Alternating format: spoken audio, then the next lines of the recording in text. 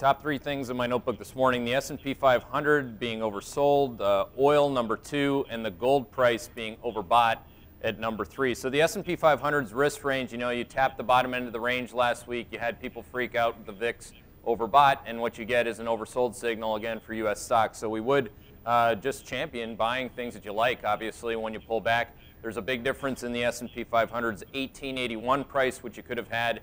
You could have bought stocks at 1881 at the beginning of March, on the 11th of March, or you could buy them at 1841, 40 handles lower, which we'd much prefer on an oversold signal, with, again, the VIX signaling immediate term trade overbought. Point number 2, oil finally breaking down a little bit more here this morning.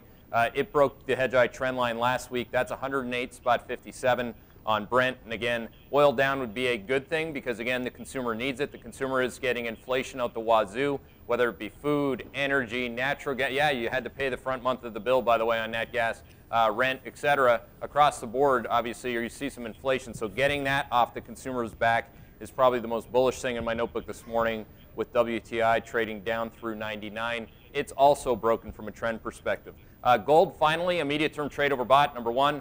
Number 2 has a massive net long position. If you look at futures and options contracts, 123,007 contracts currently to the net long side of gold. So no, you don't buy gold on an overbought signal or when everyone else and their brother is buying gold futures. So again, just play the risk range as opposed to chasing at the highs. Yes, it's been a fantastic call. Gold up 15% for the year to date versus the Dow down 3. That's a massive spread. Obviously, 1,800 points wide in terms of the performance spread, 18 percentage points wide, which is huge. And again, those are your top three things.